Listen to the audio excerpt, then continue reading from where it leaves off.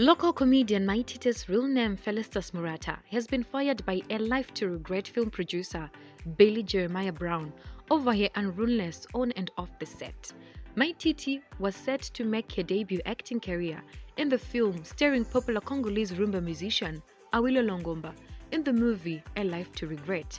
The movie is being currently shot in Tanzania, where she has been based with other cast members since April.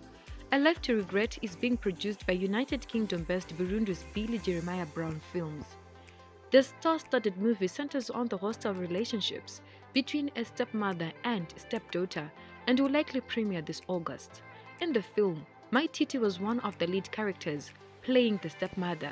She has already been replaced by Tanzanian musician Angel Mary Kato.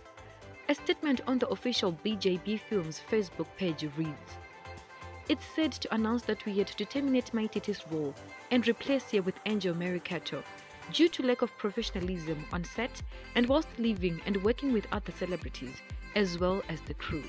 We love Zimbabweans, that's why we picked some from Zim, but unfortunately we could not continue with her.